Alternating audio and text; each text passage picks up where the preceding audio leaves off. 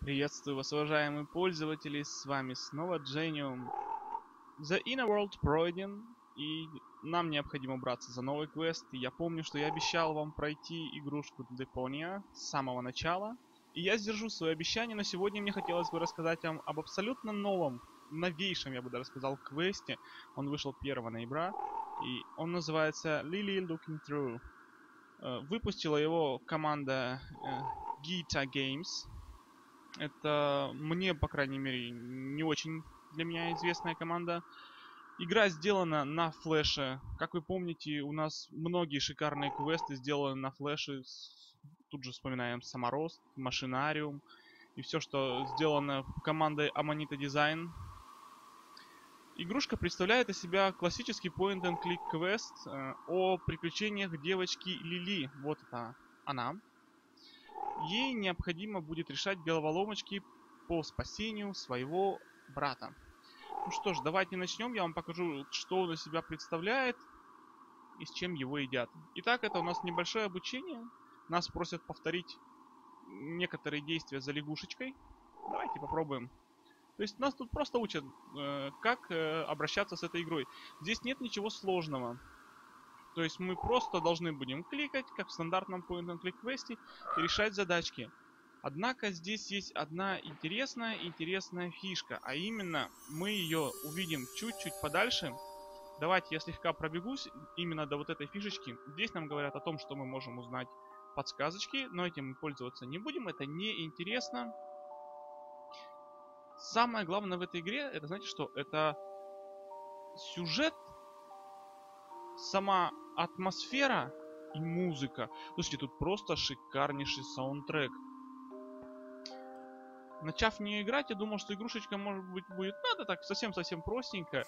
Оказалось, нет. Все не так просто, как казалось. Все очень красиво. Игра завораживает и затягивает с самых первых секунд. Нам хочется узнать, вот сейчас вот мне вот безумно хочется узнать, когда я только начинал, что это за красный шарф, зачем он тут взялся. Посмотрите на этот прекрасный выдуманный мир. Это, слушайте, это просто замечательно. Так, нам показывают, что нам необходимо сделать, что мы можем действовать на вещи, которые находятся у нас в сцене. Не только на то, что мы можем действовать напрямую. Нам рассказывают, что мы можем перемещаться при помощи задерживания левой кнопки мыши и также зумировать при помощи двойного щелчка. Итак, как видите, мы можем либо ходить, но при этом не на все места, куда нужно, либо что-нибудь использовать. Давайте я не буду томить, мы сразу это дело подвинуть не сможем, поэтому отправляемся немножко дальше и попытаемся выбраться отсюда просто так. Оп! Нет, не получилось. Все кат-сцены после нашего щелчка, они делаются автоматически. Мы ничего, к сожалению, не можем делать в тот момент, когда это происходит. Так, давайте все-таки попробуем ее протащить, потому что, видимо, без нее мальчик не выйдет. Наш брательник. Давайте, оп! И, как видите, колесо нам не позволяет сдвинуться. А это значит, что нам кто-то должен с этим помочь. И вот он наш дружище. Как я и говорил, во время кат-сцен мы не можем ничего делать. Мы просто смотрим, наблюдаем и радуемся. Так, мальчик. Сейчас мы переместились уже играть за мальчика. Действовать мы можем строго в определенном порядке. Это, ну, по крайней мере, в начале. Дальше все будет более свободно. И вот это наша основная фишка. Это вот эти вот очки, которые нам необходимо будет достать. Так. Попытаемся столкнуть бочку, но у нас ничего не получится. Ич, тяжело. Ну сразу же, да, явно, что мы должны сделать, чтобы сдвинуть тяжелую бочку? Правильно, открыть ее. Ба-бам. Графика, она сделана максимально, насколько можно сделать во флеше. То есть это все очень мультяшно, но при этом это, слушайте, это настолько мило, это настолько классно, что просто радует глаз. И играть в нее, вот, на самом деле, это одно удовольствие. Если вы любите квесты, так как люблю их я, то обязательно не поскупитесь, возьмите эту игрушечку, поиграйте в нее. Вы не пожалеете. Игра того стоит, она вообще шикарная. Так, мы так незатейливо переключились уже с брата на Лили. Все взаимодействие происходит очень интересно. То есть нам не нужно, у нас нет инвентаря. Нам не нужно как-то его использовать. Мы просто берем то, что мы можем куда-то действовать, и ставим туда, куда мы можем это подействовать. Соответственно, оп, и мы сделали колесо. Перекатили. Запрыгиваем наверх. То есть, на первый взгляд, да, игра кажется, ну, такой простенькой, потому что нас конкретно ведут по сюжету, да, у нас нету каких бы то ни было проблем, то есть, да, там надо вот сюда вот перебраться, да, но мы точно видели, что выкинули камыш. Берем камыш, поджигаем камыш, это очень интересная вещь, что мы можем взаимодействовать не просто на что-то кликнув, а пронести, например, камыш мимо горящего камыша и тем самым его поджечь. Соответственно, что можно сделать с горящим камышом? Правильно, поджечь веревку. Оп! То есть, как видите, игра нас просто ведет по сюжету.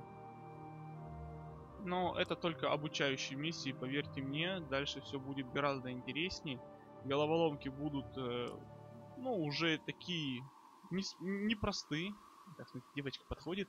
Она знает, что шарф от нее улетает. Надо аккуратненько, соответственно, подойти. Музыка поменялась, да? Опаньки! А шарфик-то улетел. И что он делает? Он забирает нашего брата. Лили, помоги! Собственно, его унесли.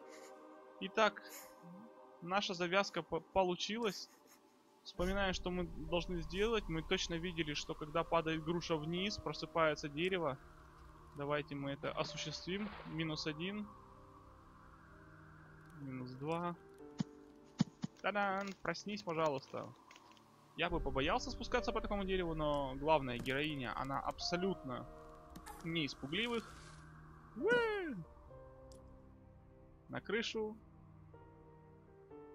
Как заправский шпион. Перекатываемся по веревке. Динь-динь. Слушайте, ну музыка, конечно, она здесь вот я еще раз, я не устаю повторять, что, ребята, музыка просто шикарна. Шикарно сделаны анимации героев. Они, вот за них действительно переживаешь. За них, я не знаю, вот как сказать, но прям вообще, прям переживаешь, прям вообще. Так, отправляемся сюда. Собственно, куда нашего брата унесли, туда мы и бежим. Конечно, я не очень-то уверен, что это наш брат. Ну, я надеюсь, что это наш брат. Может быть, это наш лучший друг. Ну, какая разница? Главное, что мы спасаем этого мальчика. И сейчас мы отправились дальше. Так, у меня немножечко... Оу! Как видите, шарф-то он совсем непростой. Он, по ходу дела, живой.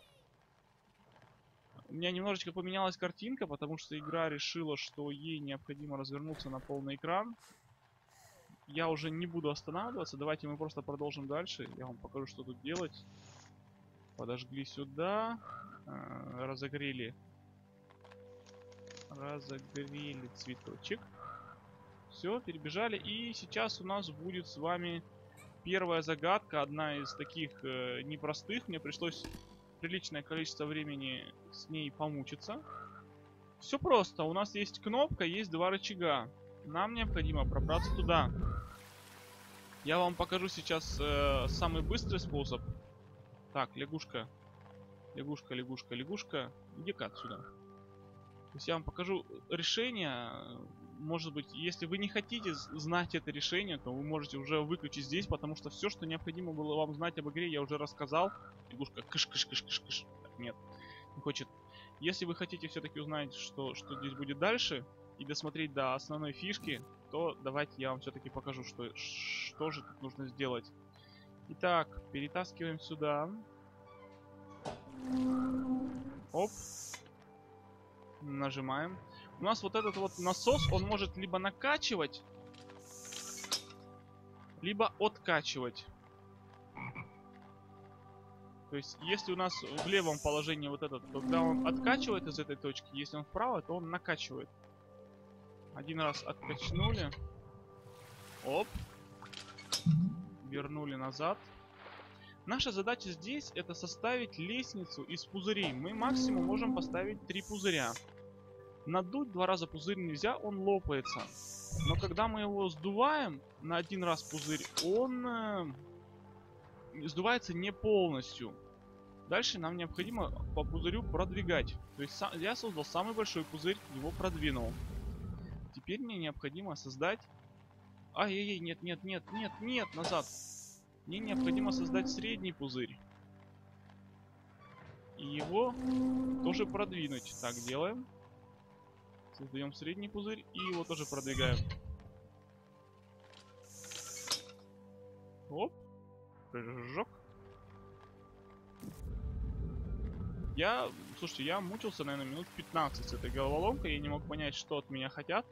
Потому что, ну, так-то не совсем однозначно было все просто. Кстати, при помощи вот этой палки, если мы сделали неправильный пузырь, мы их можем лопать. Ну, я думаю, если вы будете играть сами, а не смотреть вот этот обзор, ну, мини-обзор, мини-прохождение первого уровня, тогда вы, тоже помучаетесь энное количество времени. Ну все, теперь мы сделали все, что нам необходимо. Если бы у нас были все три одинаковых пузыря, то на первый пузырь мы бы просто не смогли запрыгнуть. А с последнего пузыря мы бы просто не смогли запрыгнуть наверх. Но сейчас у нас все сделано правильно, поэтому наша главная героиня может без проблем по этим пузырям пропрыгать, забраться сюда и собрать наш основной инструмент, который будет помогать нам играть. Смотрите, что сейчас будет происходить. Это чудо-очки. Та-дан. Одев их, мир меняется. Тут же вспоминаем игры по типу point-and-klick. Да, то есть сейчас нам дали инструмент, который позволяет проходить там, где проходить нельзя. Делать то, что мы делать не можем. То есть если мы знаем, что у нас ребенок, наш брат улетел туда, а пройти мы туда не можем, мы просто-напросто переключаемся в идеальный мир и проходим туда без проблем. Что это такое, что это за мир и почему очки так это меняют, это нам все предстоит узнать, играя в эту красивую, отличную игрушку под названием Lilly Looking Through. Да. Lilly Looking Through. С вами был Дзениум. Простите меня за мое произношение, но все же играйте в хорошие игры. Пока.